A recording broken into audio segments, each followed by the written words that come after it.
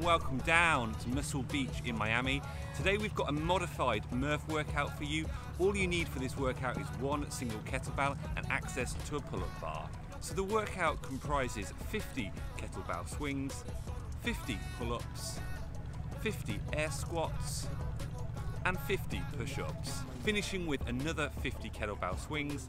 This workout is for time, so the timer will be going throughout the workout. So do let me know in the comments how long this workout takes you. Remember to take today's workout at your own pace. It's you versus you. Do factor in rests. I'll probably be taking this between 10 and 20 reps before taking a 10 to 15 second break. But remember, adapt it so it works for you. Enjoy the workout and see you on the other side.